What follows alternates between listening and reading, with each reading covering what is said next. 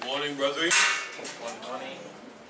Special welcome to those who are listening to us on the internet. Andy, I'm not sure if Denise is with him, or if she's come back. I heard she went to Antigua. Yes, Antigua.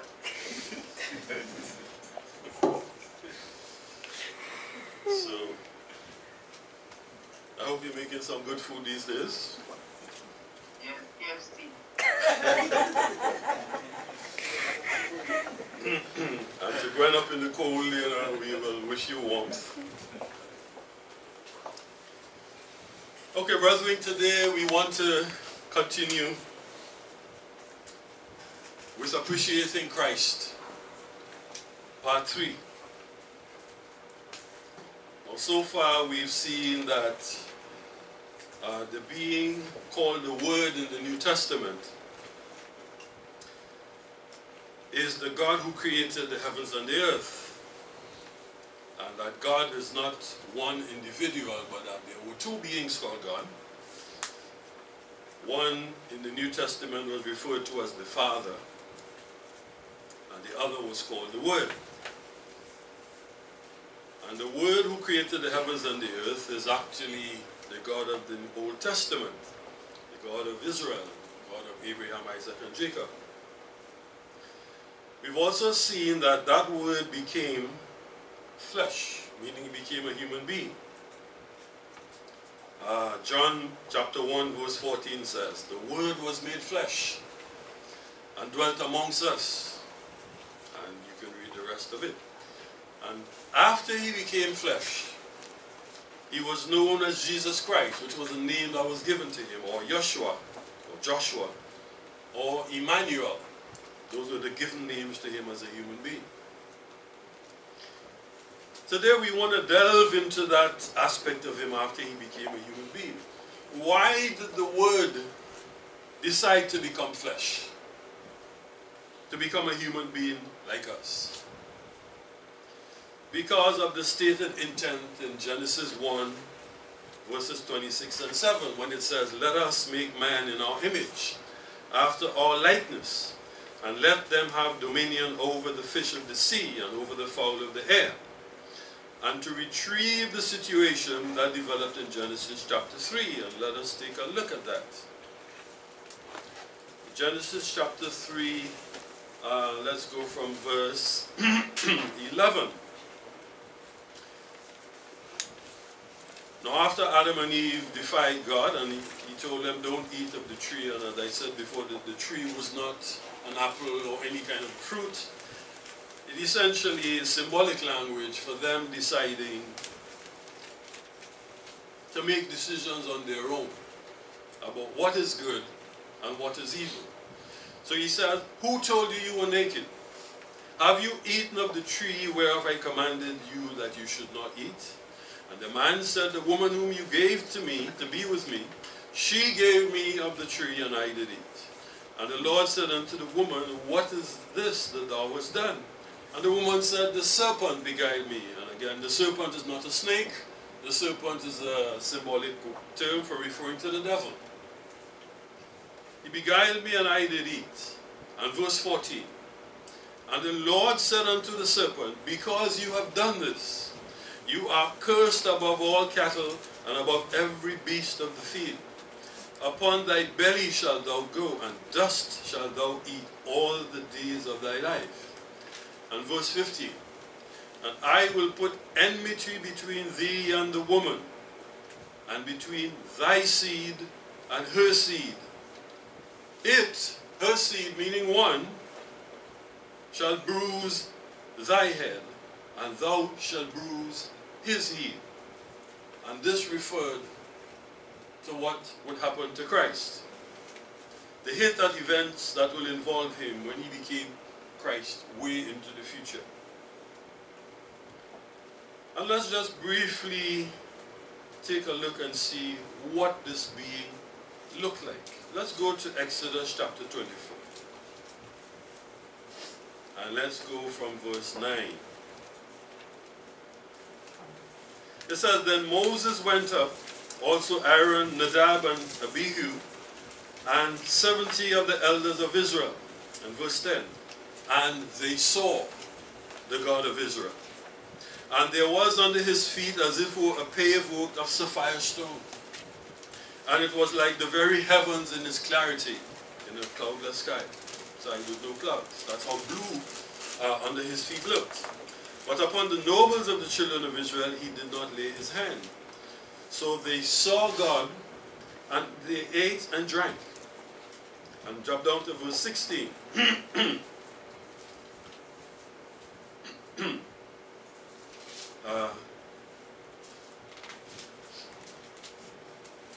It says, and the glory of the Lord rested upon Mount Sinai.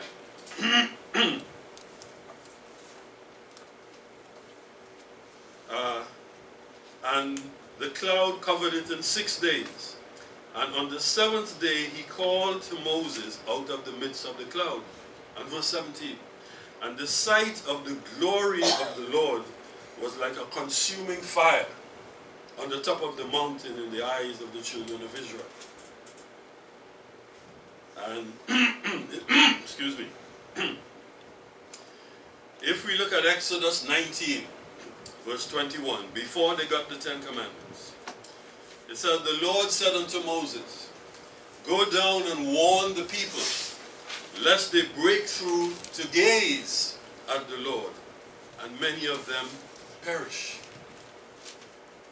So the idea that a spirit being is invisible, why would you, first of all, why would you have thick clouds if a spirit is invisible? And why would he warn them not to break through and try to look, to gaze, lest they perish? So spirit beings aren't invisible. It says it is like a consuming fire. And we see elsewhere in the New Testament, its face shines like the sun. So if you ever thought that a spirit being was invisible, they don't allow you to see him, but the reason is it will kill you if you were to see him. So this is what this being, the God of Israel, looked like. And then we looked a little bit as to some of the status, the abilities, and the power that the being called the Word had before he decided to give everything up and become human. We want to look at what motivated that decision. What motivated for him? It was the love for human beings. The desire to create a family of God beings. Notice John 3:16. We should all know this by heart. It said, for God so loved the world that he gave, he sacrificed his only begotten Son, that whoso believed on him should not perish, but have everlasting life. So we see the Father, the being called the Father, making such a decision to sacrifice his only begotten Son. And given who he was, try and put yourself in that situation and see if you would want to sacrifice your only child. Let's say your child was a scholar sometime. You won an island scholarship, went somewhere, got first class honors in something, got a PhD by 20-something years old, and is a noted whatever around the world. Would you be prepared to sacrifice him? And not just sacrifice him, but as we will see, sacrifice him and have him be humiliated. And sacrifice him for people who hated him. The Bible tells us, God so loved the world, meaning the people, human beings. The Father made that decision to sacrifice his only begotten Son. But what about the Word himself? Well, John 1 tells us, John chapter 1 tells us, in verse 12, but as many as received him, meaning the Word, to them gave he power, or the right, to become the sons of God, even to them who believed on his name. So the being called the Word by his sacrifice, he did it, so that as many as received him, who believed on him, he gave them the right to become sons of God, or the children of God.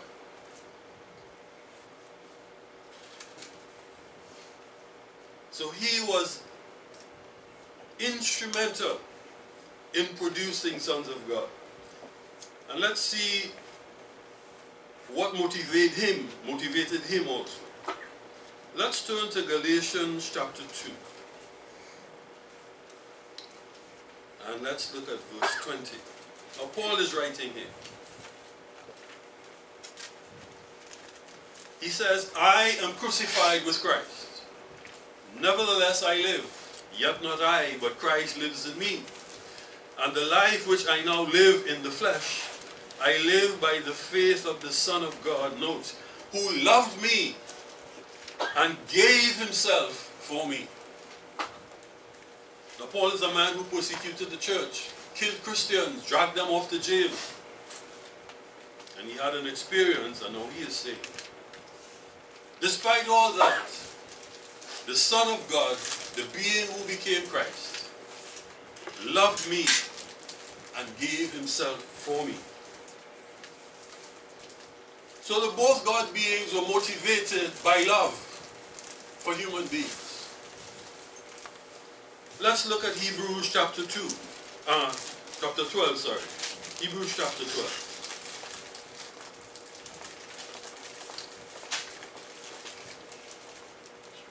And let's read verse 2.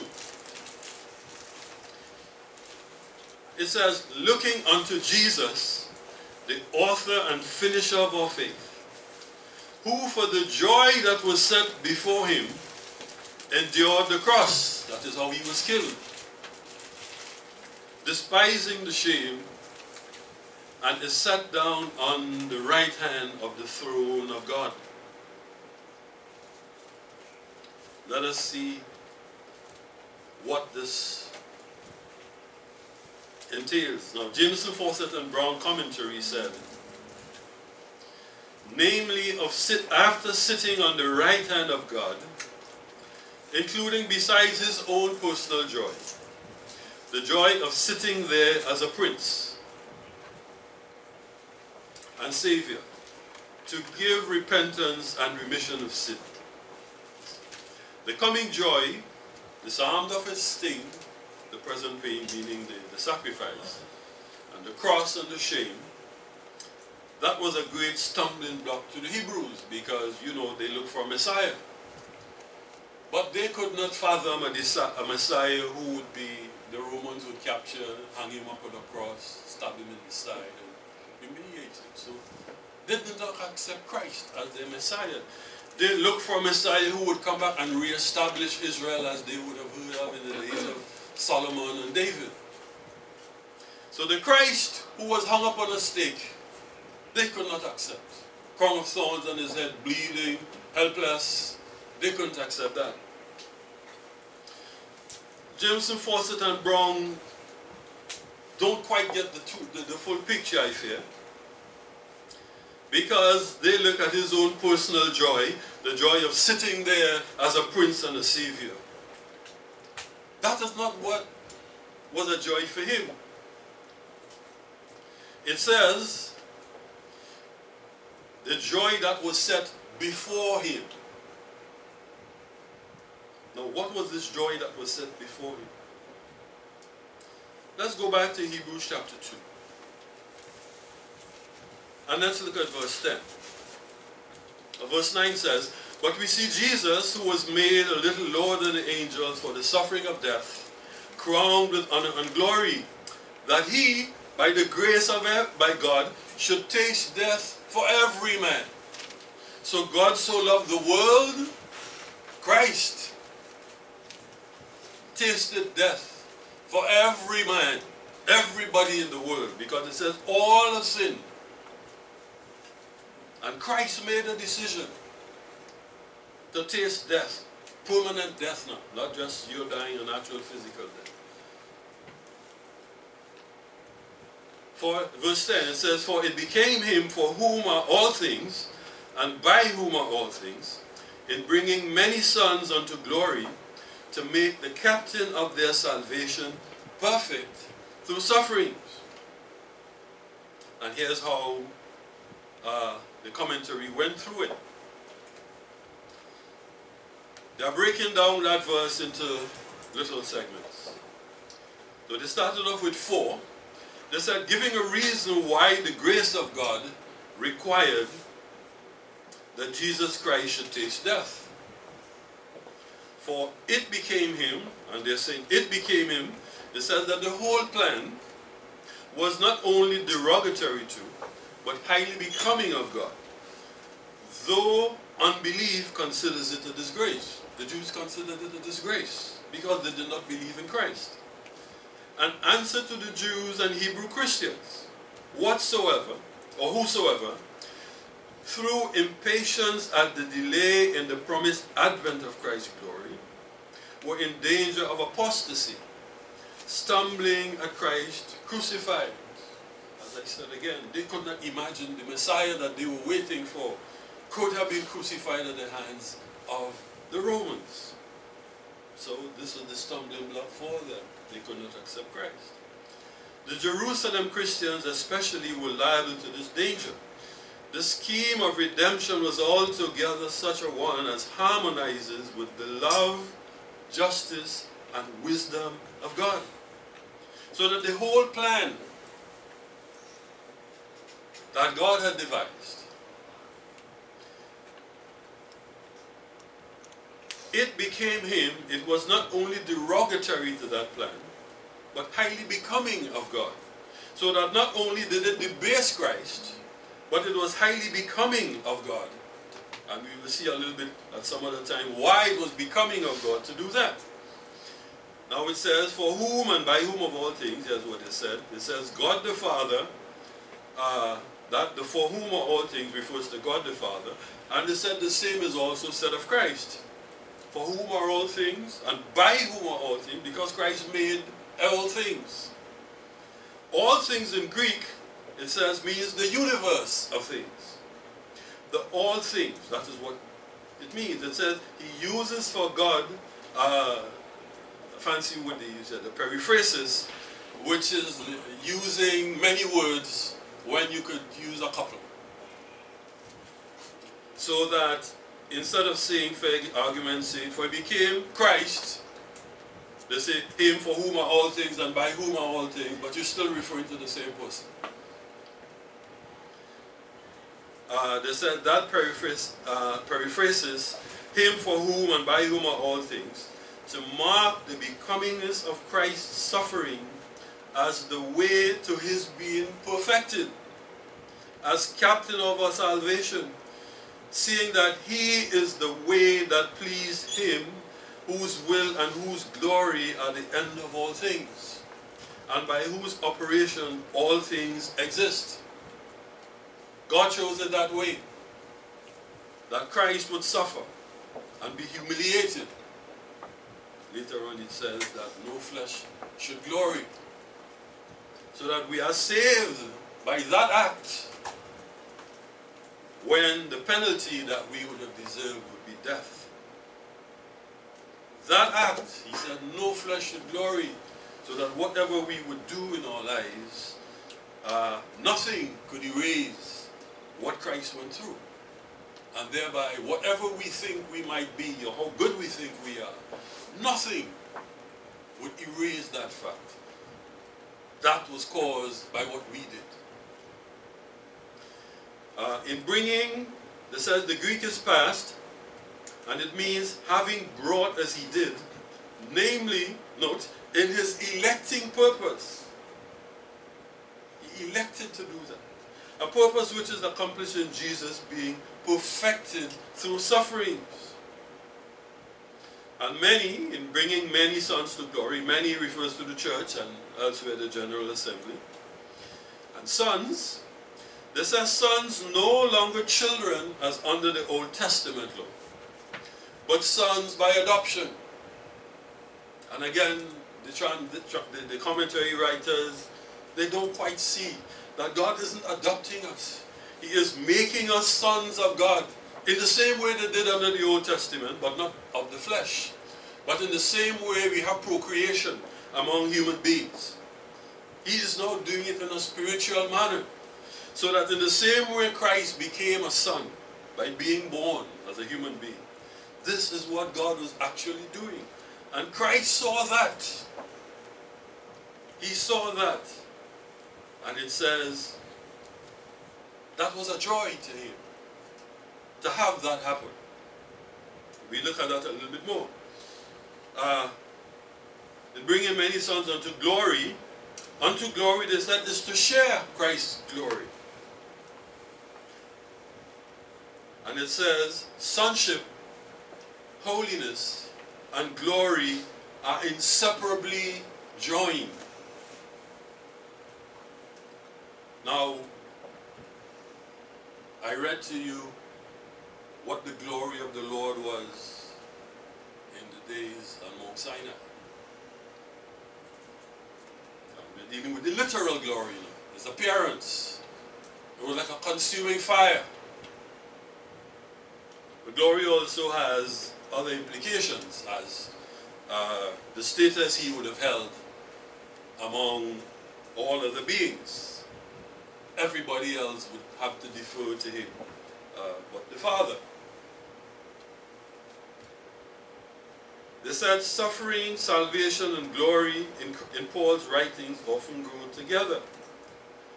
Salvation presupposes destruction, deliverance from which, for us, required Christ's sufferings. Destruction because we sin, and the wages of sin is death, death forever. And in order to be delivered from that, we require Christ's sufferings, the sacrifice, which, as they said, he died, he tasted death for every man. And the death they're referring to is not the natural physical death, but your permanent death because of the sin. It says, you know, sin was introduced into the world by one man, Adam. When he sinned, sin came into the world. And after Adam, every human being has sinned. And so the plan to let us make man in our image would have been defeated, because sin and death came on every man. And the penalty for sin is permanent death, death forever. And so to retrieve that, Christ volunteered to sacrifice his own life, so that he, by the grace of God, would taste death for every man, and thereby every other human being would not have to face that permanent death. The other part of the verse, in bringing sons to glory, to make the captain of their salvation perfect. Jimson, Fawcett and Brown says that section of the sentence, it means to consummate, to bring to consummated glory through sufferings as the appointed avenue through it, the appointed avenue to consummated glory. It says, he who suffers for another not only benefits him, the person he is suffering for, but himself, the brighter, but becomes himself the brighter and more perfect.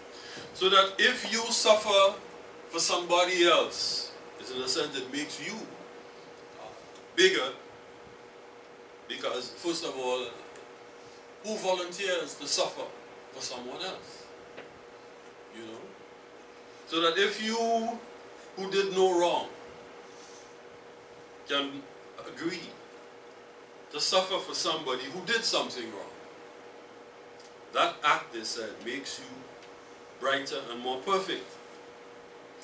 It says, bringing to the end of troubles and to the goal of full glory. They said it is a metaphor from the contest in the public games. You know, in the Grecian times, when you would have taken part in what they referred to as public games, referring to the Olympics. When you won that race and you got the laurel wreath, that was a mark of glory, because it was given to you by whoever the emperor was. And if you were a slave, you'd obtain your freedom.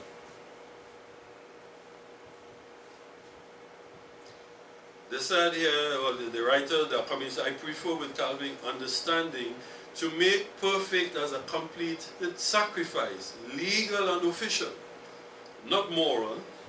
Perfection is meant to consecrate. By the finished expiation of his death as our perfect high priest, and so our captain of salvation. And it says, it agrees with Hebrews Hebrews 2 verse 11. And it says, he that sanctifies, that is, consecrates them by himself, being made a consecrated offering for them. They go on to explain that the perfecting of his consecration for them in his death, he perfects their consecration and so throws open access to glory. So that by his consecrating us, by his death, he has now opened the doors to glory, that we now could have access to the glory.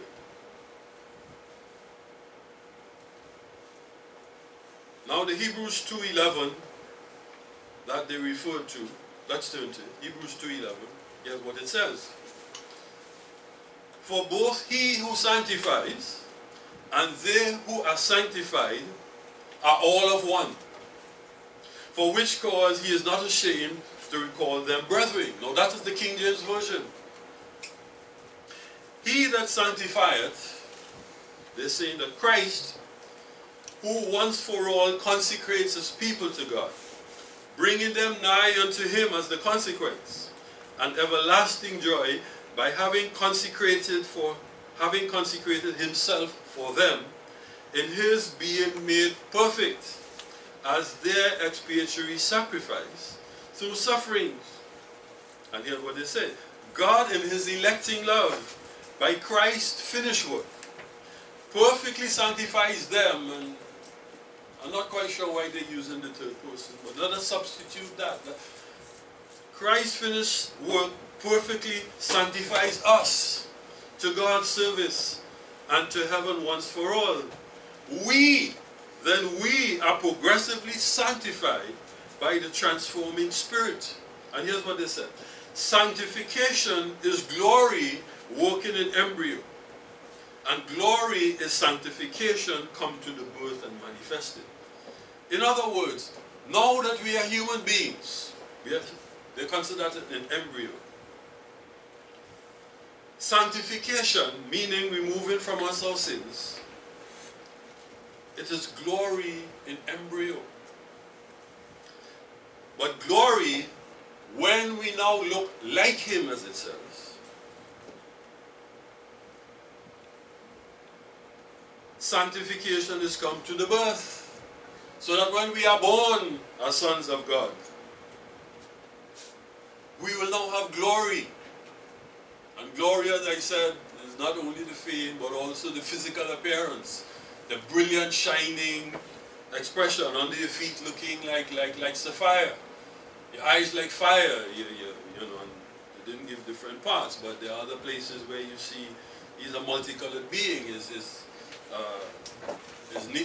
ties and calves, etc. They look, if you've seen the multicolored bands that you see on Venus, that kind of a color. That's what he looks like. And around this midsection, it looks like amber. So he's a multicolored being. And when we become spirit beings, that glory will be manifested. They who are sanctified refers to us. And it says, they who are being sanctified. So that the process of us being sanctified is being engaged in through life, because we still do sin. But by the sacrifice that he did, his death, he is in the process of sanctifying us, setting us aside for something, a special purpose. And as Hebrews 2:11 says, for they are all of one. Of one it says, of the Father of God. Not in the sense wherein he is the Father of all beings, including angels, for they are excluded by the argument. But he is Father of his spiritual human sons. So that we will now become sons. We were once human, but we're becoming sons the same way Christ is the Son. They said Christ the head and elder brother, and his believing people, the members of the body and family.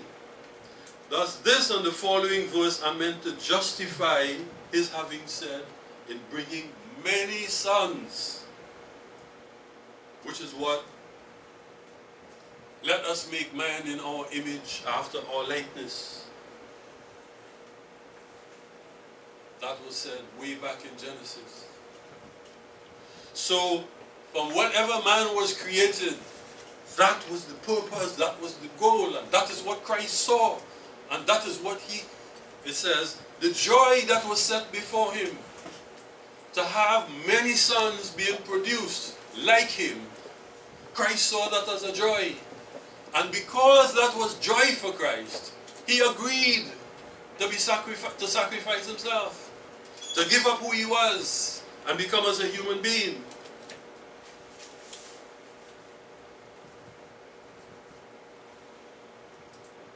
It says here, of one,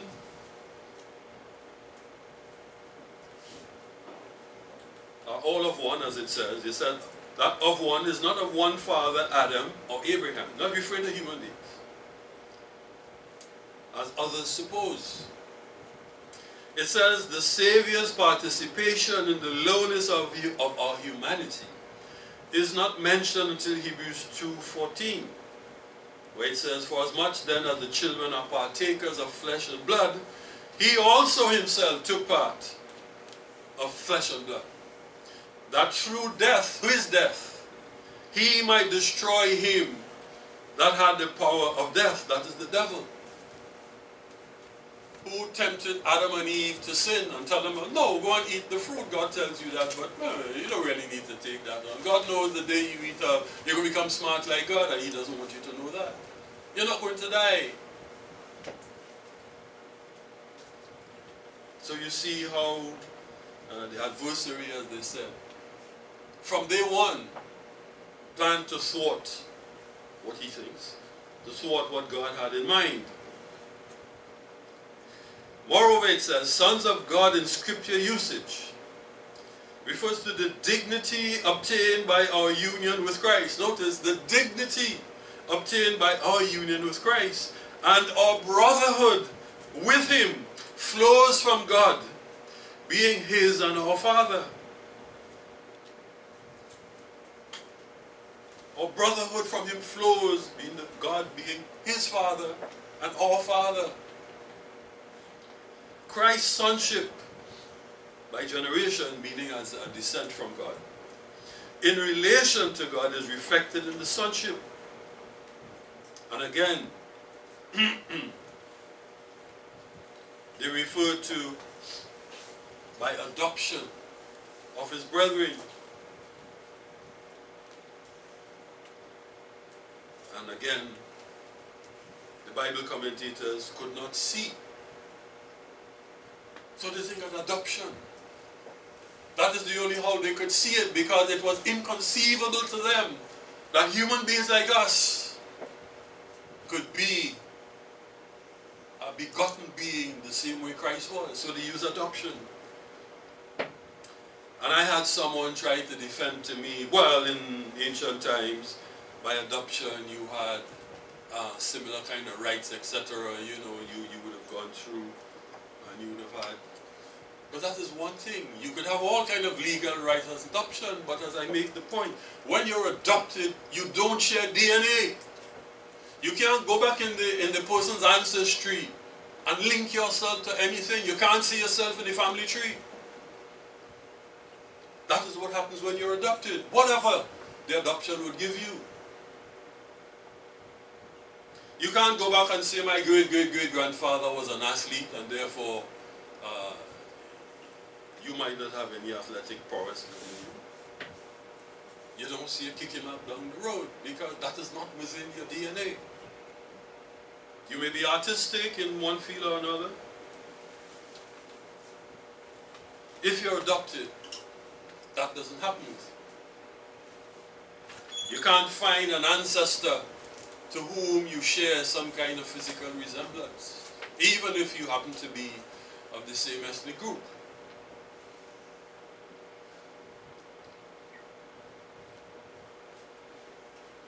But they're telling us that Christ's sonship is reflected in the sonship of his brethren, meaning us.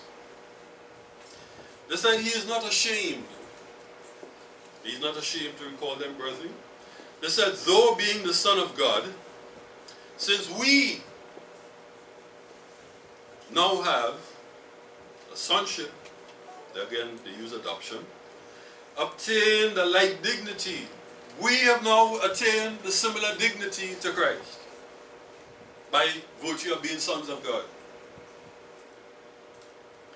So that his majesty is not compromised by brotherhood with us.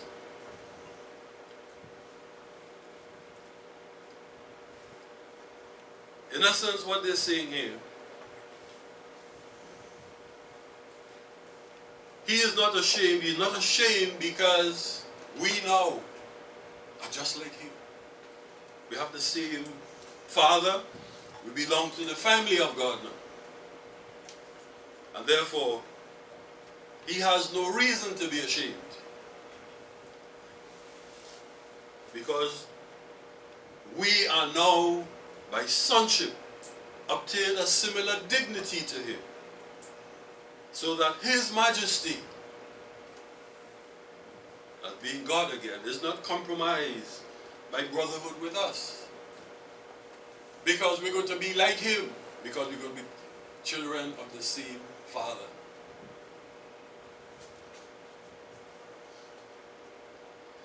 They said it is a striking feature in Christianity, this brotherhood with Christ, that it unites such amazing contrasts, and they quote, as our brother and our God. And then they quote something here that St. Augustine said. It says, God makes sons of men sons of God. Because God has made of the Son of God the Son of Man. So as it says here, for as much as the children are partakers of flesh and blood, he likewise himself took part of the same. He became flesh and blood, that through death he might destroy them that had the power over. But not only that. It's one thing for him to be up here and be divine, but he gave that up to become like us, so that we have a common thing. Common as a human being, he knows what it was like to be a human being. And when we begin to share the glory, we will now experience what it was like for him to be a God being. So in everything we kind of equal. He's a human being, we were human beings. He was a God being, we are now become a God being. And he decided to share that with us. And that was part of the joy. He considered that to be a joy. That he was prepared to give up everything in who he was. Now, who do you know in this life? I mean, sometimes we see in some of these movies. Perhaps one of the more famous ones was the television series called Dallas, with the Ewing family.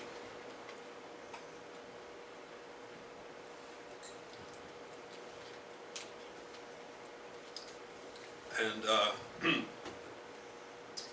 the firstborn son, J.R. Ewing, he wanted to own, I don't remember the name of the company, I remember they had a ranch called South Fork, or Ewing Oil. He wanted to own that and be the big man running it one day.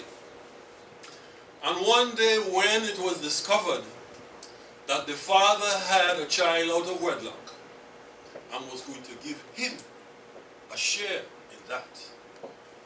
Nothing sparked the kind of hatred and resentment that you could possibly imagine. And his whole life thereafter was to conspire to exclude that, what he called bastard son, from inheriting anything.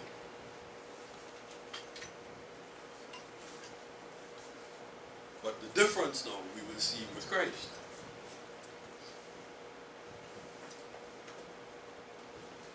So now Jesus and the ones he makes holy, that is us, we have the same Father.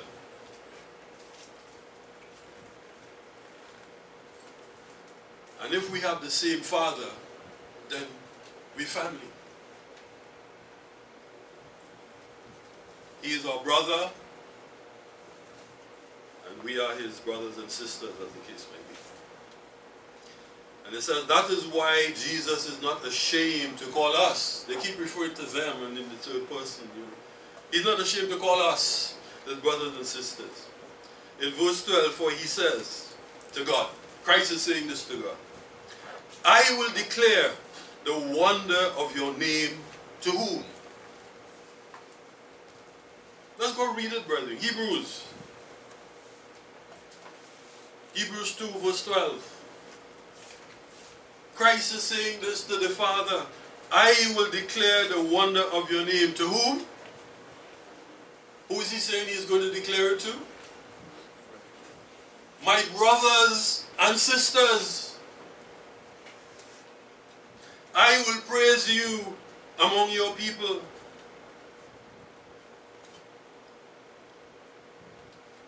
The New International Version renders part of that verse. It says, but the one who makes them, who makes men holy, who makes us holy, and those who are made holy are of the same family. And what Christ referred to us as? I will declare your name to my brothers and sisters. And brethren, you know, you're being brothers and sisters to a God. A God being. And how else could you be a brother and a sister to a God being if you're not a God? But you see, the translators and the commentary writers couldn't see that. That is inconceivable to them. You're adopted. You know, you're adopted, so you're kind of... But Christ views you as my brothers and sisters.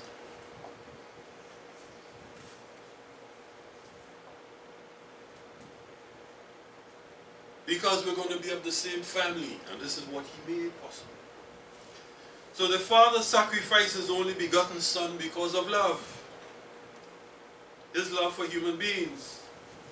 And the Word, Christ, did what he did likewise because of love for human beings. Let us take a look at Romans chapter 5 and see how Paul puts this in.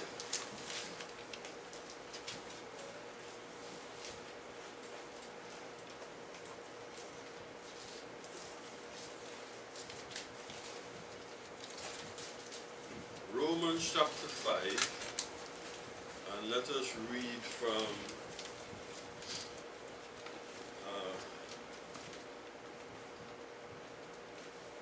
verse 6.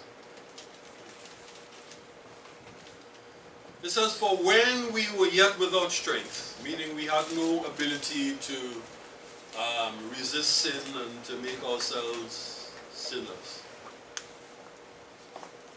in due time Christ died for the ungodly, meaning he died for us. For scarcely for a righteous man would one die. You may, in life, human things, you may there are people who would die for their leaders, you know. They say they would take a bullet for whoever. But even then, it's a tough ask to ask somebody to sacrifice yourself, to give your life for a righteous man. Yet perhaps for a good man, some would even dare to die. You know, people in revolution, etc. would be prepared to give up themselves for whichever political leader it was or revolutionary that they decided to follow.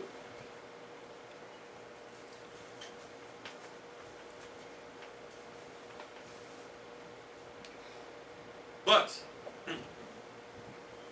verse 8, God commends, He commends what towards us? Verse 6, it said God commends, what did He commend towards us? His love. The Father loved the whole world and gave His only Son. Why? Because He loved the world. And Christ gave up who He was because He too loved the world. God commends His love towards us in that while we were yet sinners, Christ died for us. And drop down to verse 10. It says, for if when we were enemies, we were reconciled to God by the death of His Son, much more now being reconciled, we shall be saved by His life.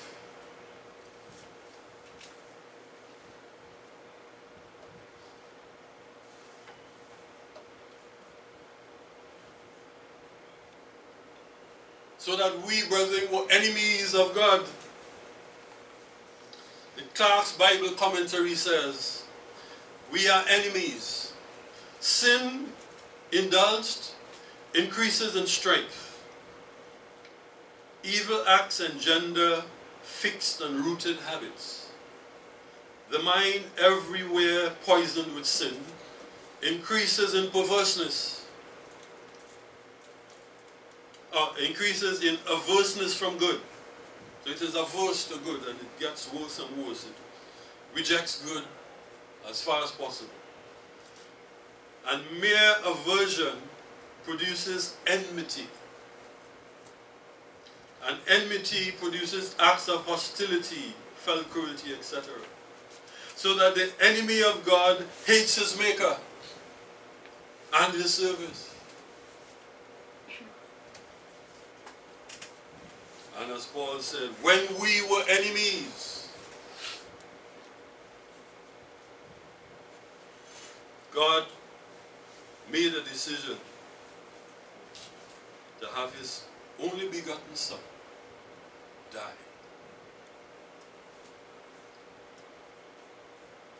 We were so much His enemies, brethren, that we killed Him.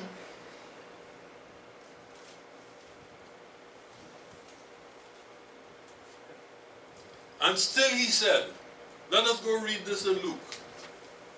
You know, while He was being killed, hung up on a cross with nails stuck through, you know, they show you in some of these things the nails in the palms. Some other people say the nail wasn't in the palm, you know, only, you know, it was through the wrist head. And you're hanging up like this. And that is taking your whole weight. Luke 23.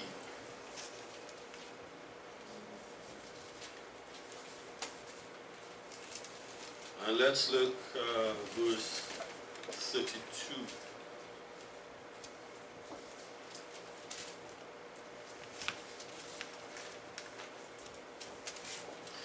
It says, and there were also two other malefactors, two other offenders, led with him to be put to death. And when they were come to the place which is called Calvary, there they crucified him, and the malefactors, one on the right hand and the other on the left. Then said Jesus, Father, what? Forgive them, for they know not what they do. His enemies, brethren, we were his enemies because it was our sin that caused that to happen. We were so much his enemies, we killed him. And he said, at that point in time, Father, forgive them, for they don't know what they do. And after that act, he is now acting as a high priest. So that when we sin and the penalty is death, he could go and plead for us to tell the Father to accept my sacrifice in that person's stead. Give him a break.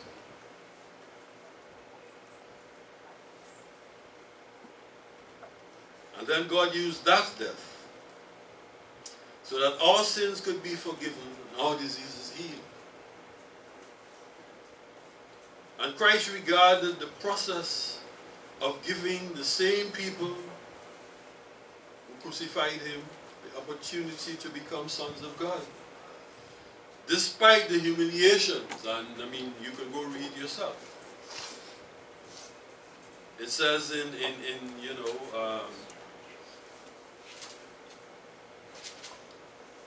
they took his garment and they gambled for it. Now that is putting it kind of nicely and mildly. When they took his garment, what do you think he was left with? Most likely he was naked, hanging up on a cross, that people can pass around and see him strung up like this, naked, and mock him. It says you said you could heal, you could, why not come down from the cross? So knowing that this is what he would go through, he nevertheless did it. He was prepared to endure the cross. And the word despise.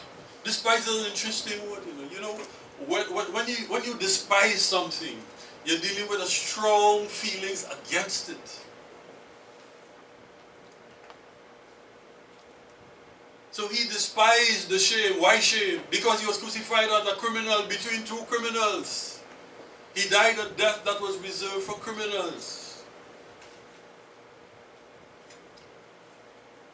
Had the soldiers punch him in the face and laugh. They would say buffeting. Buffeting is merely an old English word. They punch you in your face.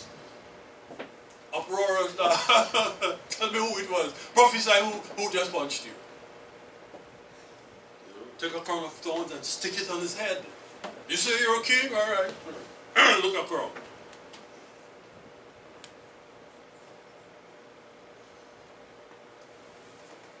So he was prepared to endure that crown, despite the shame. And remember who he was, brethren. I mean, which one of us? You've done nothing wrong. You decided, well, somebody did something wrong, I will bear the penalty.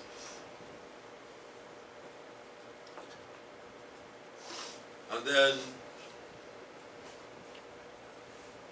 they drag you down to court, and you're in this yellow jumper or orange jumper, and handcuffs and chains, and photographers putting cameras in your face and snapping pictures, and they publish all over the papers and on television. And you lived a life where you had nothing to do with any kind of crime, and you don't have to endure that. How would you feel?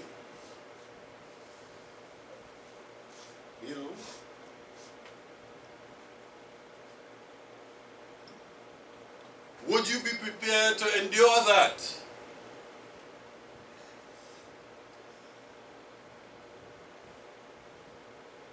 But he did.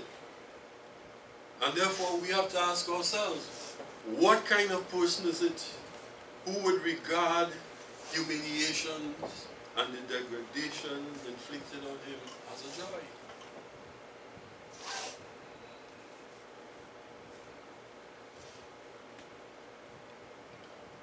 And more. Let us look at Romans 8.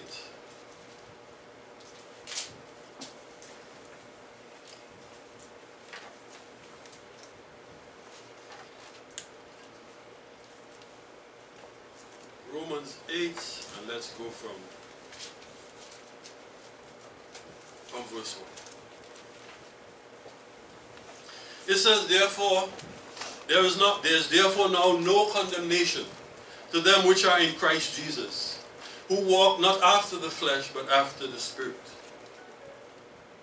For the law of the Spirit of life in Christ Jesus has made me free from the law of sin and death. For what the law could not do, in that it was weak through the flesh, God sending his own Son in the likeness of sinful flesh, and for sin condemned sin in the flesh. Why? That the righteousness of the law might be fulfilled in us, who walk not after the flesh, but after the Spirit. So the righteousness of the law says, thou shalt not do this. And if you don't do it, then it is considered righteous. If it says do it, and you do it, that is considered righteous. So that the righteousness of the law, honor thy father and mother, you may not have done it in your personal life. Thou shalt not commit adultery. You may not have even thought about doing that. Your life was, as they say, fornicating all over the place. But the righteousness of the law, which is thou shalt not, might be fulfilled in us, so that all of what the law would have imposed, and in this case death, went on Christ.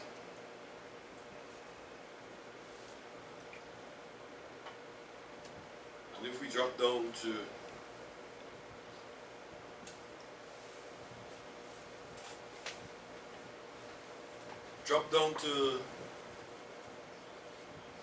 verse 15. It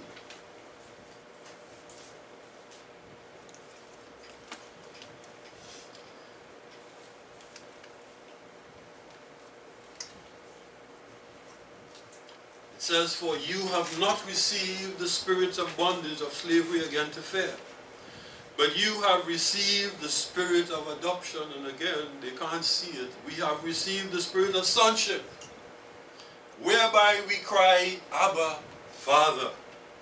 It's a kind of an honoring now of the Father, having taken us from death. Abba is now a term of endearment.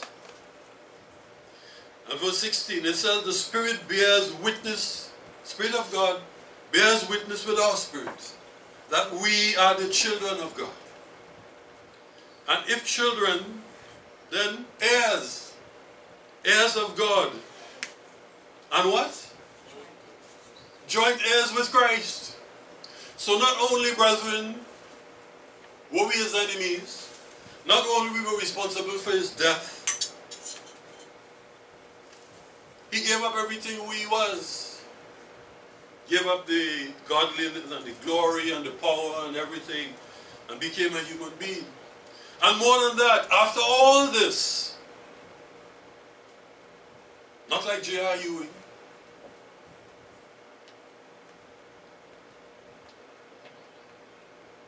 he has now decided to share his inheritance with us. We are now joint heirs with Christ. So we're going to inherit whatever else he has inherited. If so be that we suffer with him, that we also may be what? Glorified together. So what kind of a being is this, brethren? That we humiliate, kill him, do everything that you could imagine. And he goes through a painful process to remove all of the encumbrances from us, all of the penalties, etc. And then after he has done all that, he now comes around and decides to share his inheritance with us.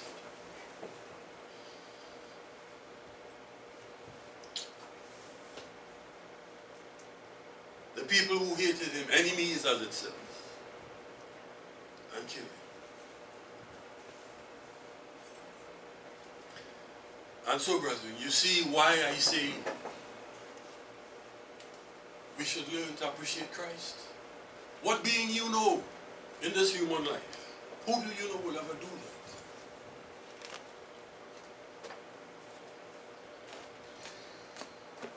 Here we have an example of someone who is. And brethren, we in life sometimes, you know, some little incident, somebody says something or a thing, and we get bent out of shape. I can't do it. I ain't coming here. I don't want to see. Look what they did. Look what he suffered.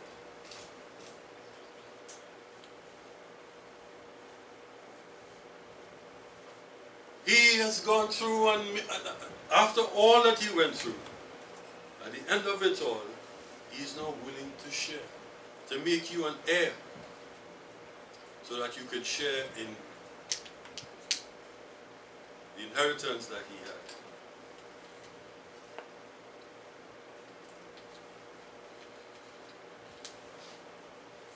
So that when we examine our own selves and our own lives, the experiences that we see so often in life.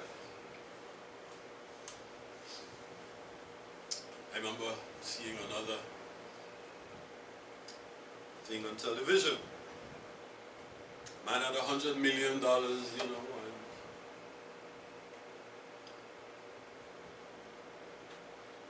got a girl pregnant.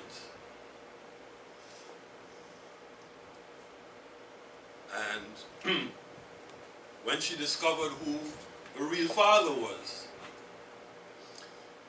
she went to get her share of whatever the father had. Now you would think that he only had 3 children.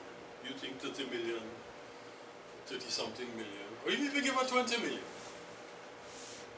you have 80 million to share between the other two. You think that that'd be enough for anybody to live on. But they felt no, she had no right to this. And so what they did, they conspired to murder the woman, to prevent her from getting it. But here this Christ is now prepared to share his inheritance. And the more you have, apparently, is the less you want to share. Because it becomes too big to give away to somebody, especially when you don't think that that person warrants it. But this, brethren, is what Christ was prepared to do, and what he has done. So that we who were his enemies and who hated him should not only have, as they say, eternal life, but we will now share, become part of the family. And you know how these people get along with their family. You can't bring just anybody in their family when they think they're up here. They will reject you, they will scorn you, they will do everything. But Christ taught that bringing us into the God family is a joy that he looked forward to. And so, brethren, as I say, next time we will look at some more of what he's now doing to make sure that we get into the God family. And as I said, this is another reason why we should be appreciating Christ. When we sit and we look at all that he has done, I don't know how else we could express, you know,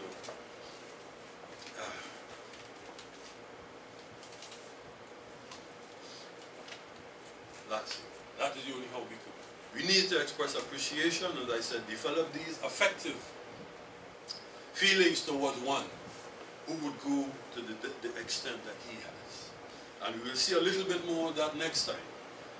In the meantime, you can go and do some of your own studies, and as we approach that time, in the Passover, you can perhaps go and see a little bit more about the sacrifice that he made. So until next time.